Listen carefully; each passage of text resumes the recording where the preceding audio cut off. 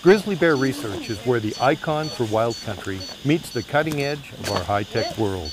Using satellite communication, bear collars like this are able to store and transmit incredible amounts of data. This was the collar that we used to put on the bear that was caught on the west side of Flathead Lake, and it answers the question of how the bear made it from the west side of Flathead Lake to the east side of Flathead Lake back to its home range. It takes a location every 4 hours. She swam down to Wild Horse Island, crossed over at Bird Island, and then it took her around 12 hours from swimming from Bird Island to the east shore.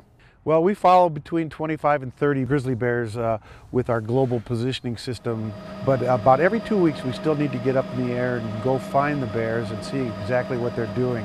What we're learning about grizzly bears after following so many for the last decade here is that there is no typical grizzly bear. But what we're finding out is that they like lowland habitat. The bears that we followed yesterday are a perfect example. We kept looking to the mountains thinking, why aren't they in the mountains? Why aren't they in the mountains?